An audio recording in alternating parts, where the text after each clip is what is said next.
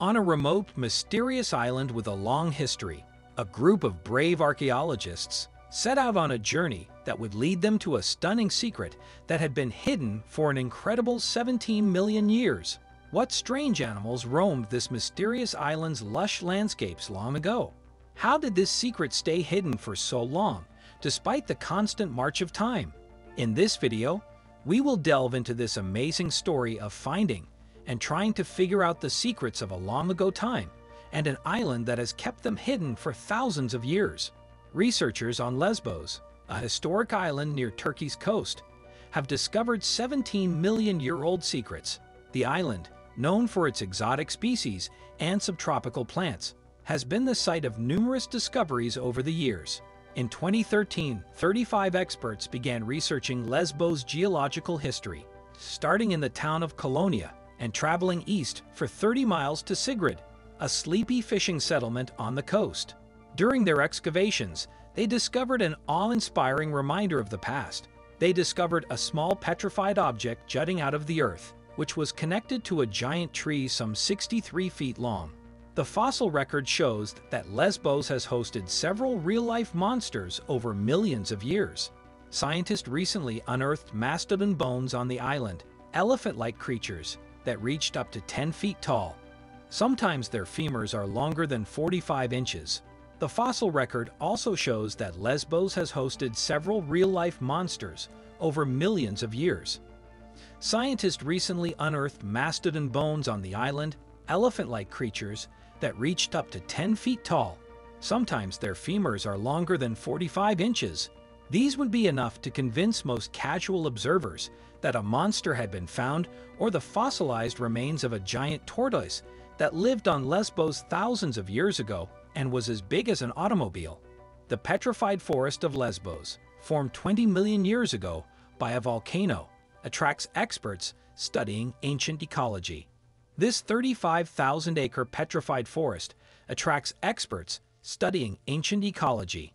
The first fully fossilized tree was found in the dig, with branches and roots found on a leaf layer. The team found 150 petrified timbers within weeks after this discovery, and the tree was near a mound of them. The 20-million-year-old fossil from Lesbos' petrified forest was originally home to palms, oaks, cinnamon, pines, and sequoias.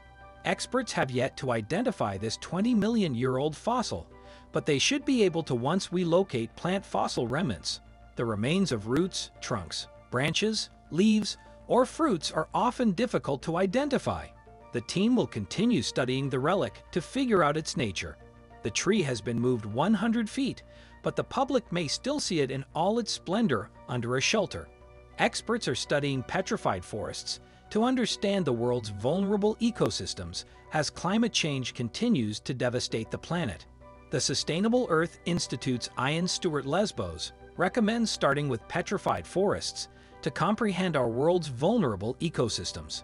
The unique and useful petrified wood on Lesbos offers a world-class view of Vigo's 20-million-year-old surroundings, providing a rare glimpse of a Miocene forest in terms of its size and density.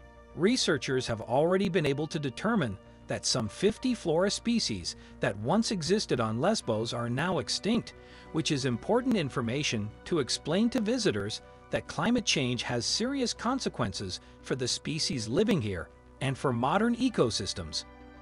Another study using lasers to study an ancient shell revealed a shocking fact about our planet and may provide fresh moon information. The current clam's extinct ancestor was closely analyzed to make these discoveries. The snail in this study resided on a shallow seafloor for over 9 years, but back then it was home to clusters of mollusks until they disappeared in the same extinction event that is thought to have killed the land-based dinosaurs. New species arose in the late Cretaceous period, with the power balance moving the Tyrannosaurus rexros to the top of the food chain in the north and the Spinosaurus to the south.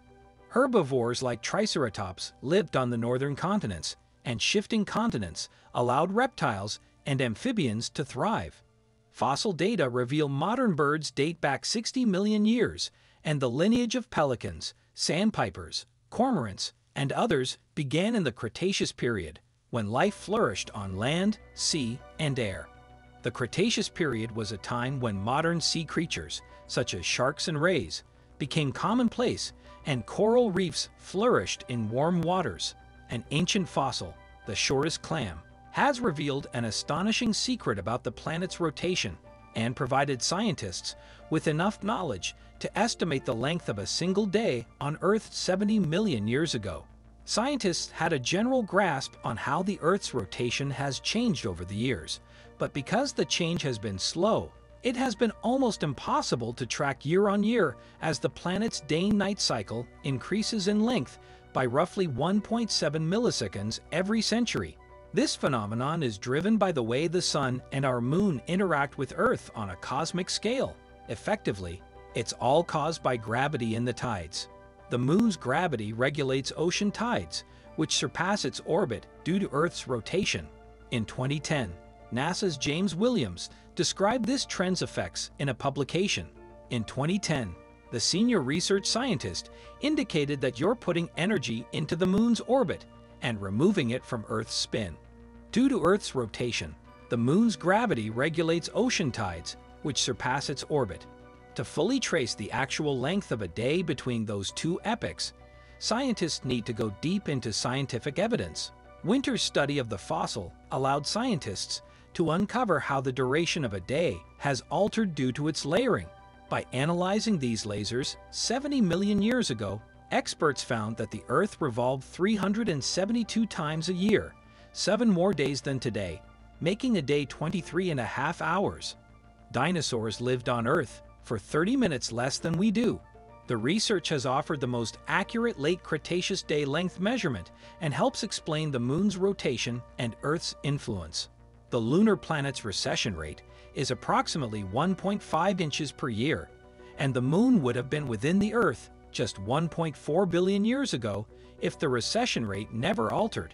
However, the Earth-Moon distance must have evolved more complexly, and the study's authors hope to apply their new laser-focused method to even older fossils to capture similarly precise snapshots of day lengths further back in time. This is it for today. We hope you enjoyed the video. If so, then share your thoughts in the comments and also share this video with your friends. Don't forget to subscribe to our channel and press the bell icon so you can never miss our video.